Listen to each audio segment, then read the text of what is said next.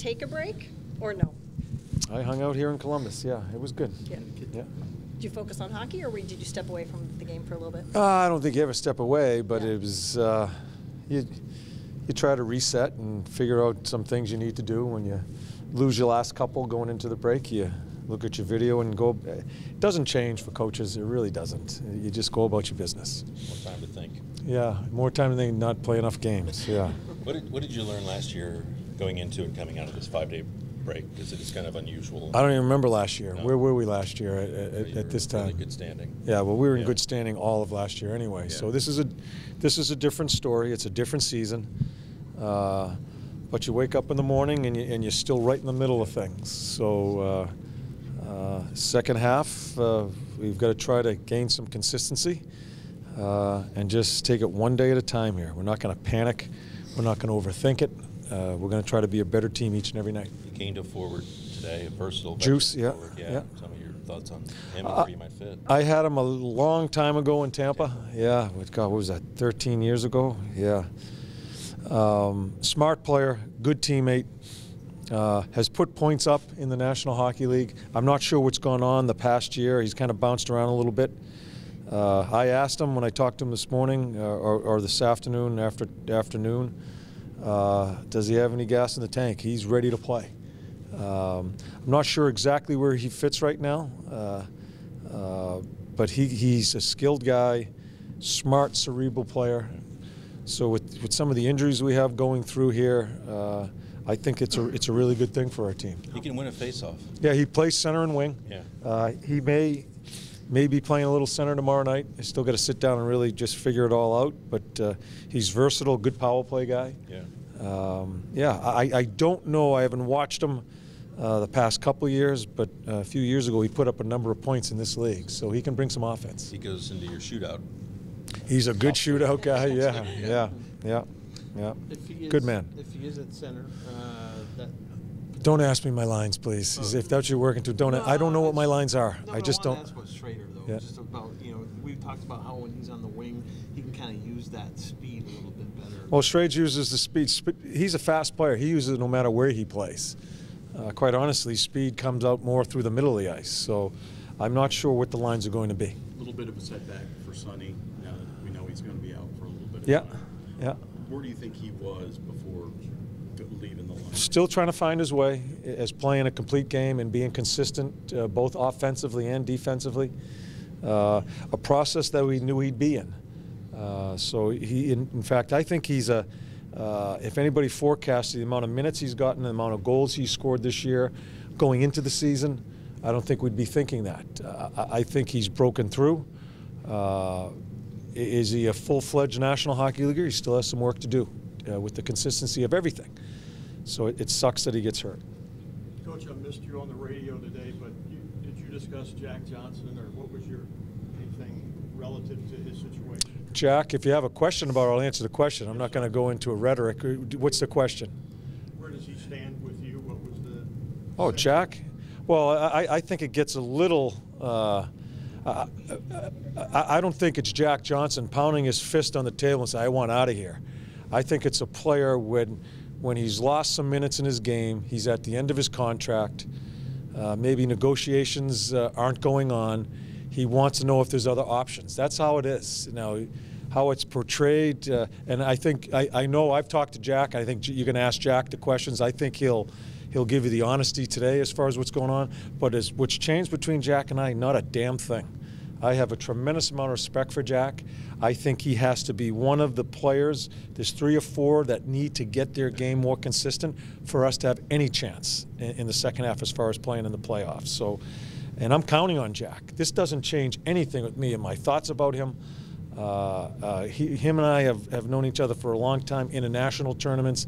I know what he is, and I know he's not a player that wants to get the hell out of here. I'm not sure how it's being portrayed in the media, but it's not that. It's a guy that, well, if we're not going to do this, well, there are other opportunities. And I think that's human nature for a player, worried about his future, and especially when his minutes have dwindled.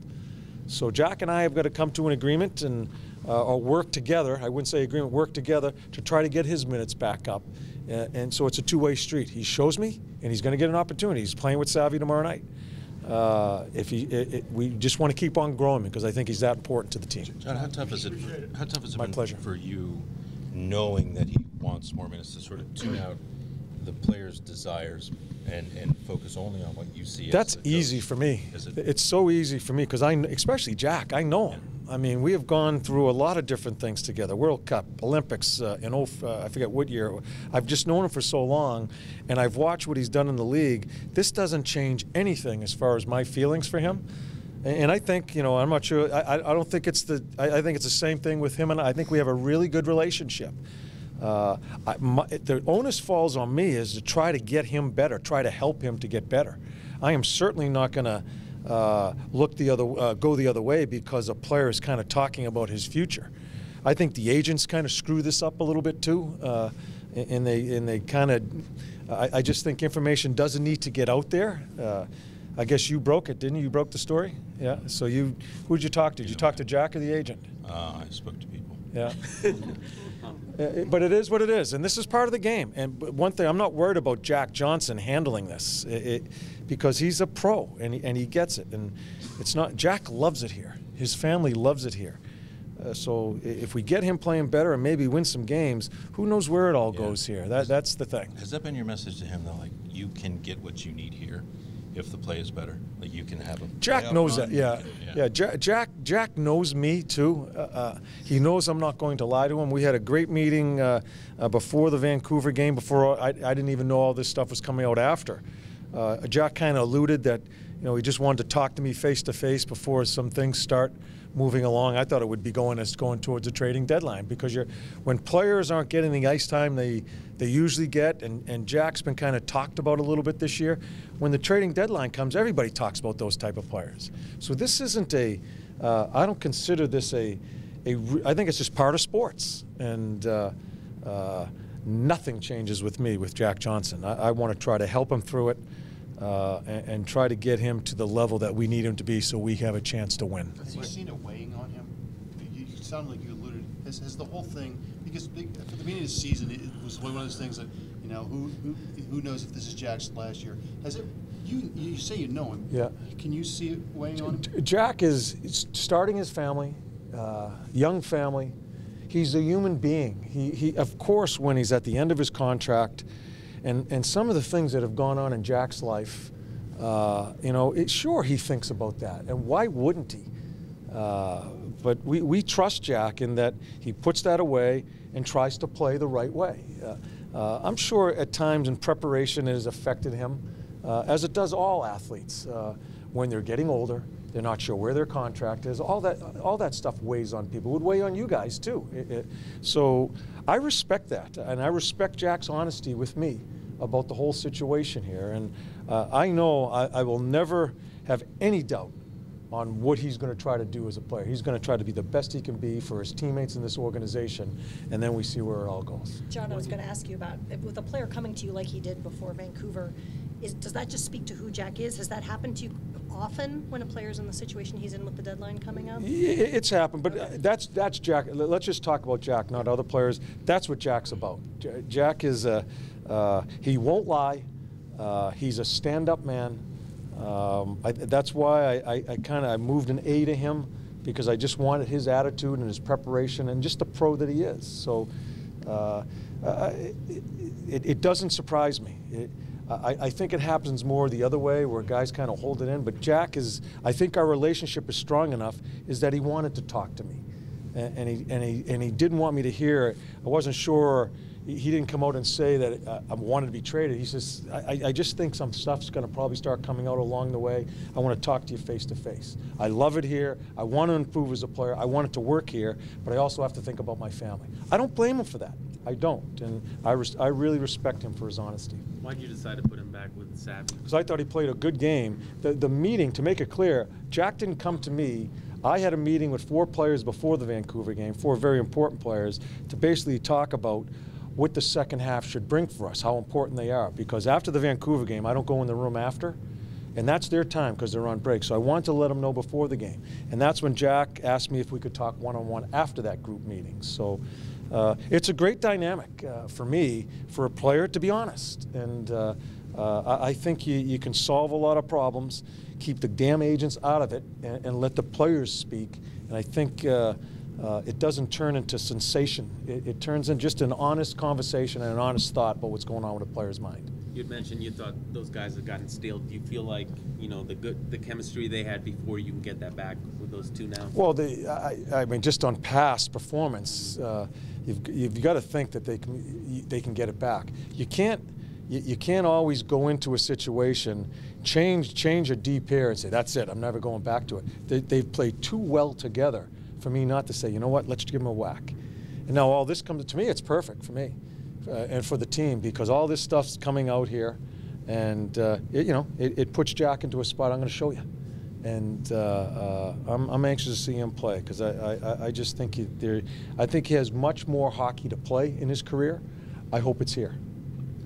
I guess quickly on you don't make the schedule, but the dynamic of coming back off the bye week and playing a team that starts to play the fourth game tomorrow night, does it change your message to your group or how you approach it? No.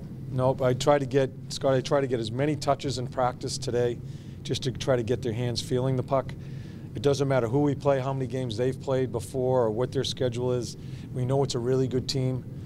We beat them in their building. I'm sure there's a little incentive on Hitch's part and their club. It's a team that's playing very well, but it doesn't change what we do. One thing, coming off the break, one thing does change is we're going to have a morning skate tomorrow. We usually don't have a morning skate, but I want to get another half hour of just getting some touches with the puck and some special team stuff tomorrow before our game. Do you get the sense that the way you went into the break, that they went into the break, that they're pretty eager to come out of it and get out there and play again? I think all athletes, when they have a few days off and they're home, basically their wives want them the hell out of there too.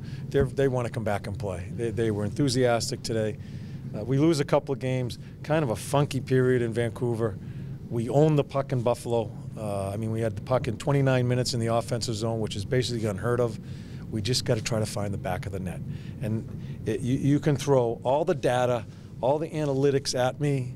That's not going to solve this problem with us offensively. It's me and the players getting together and trying to find some way to build their confidence. Me putting them in the right spots, and then they handle that, give them another chance, they get better, and then they start feeling better mentally. So I've had a lot of analytics thrown at me over these few days, a lot.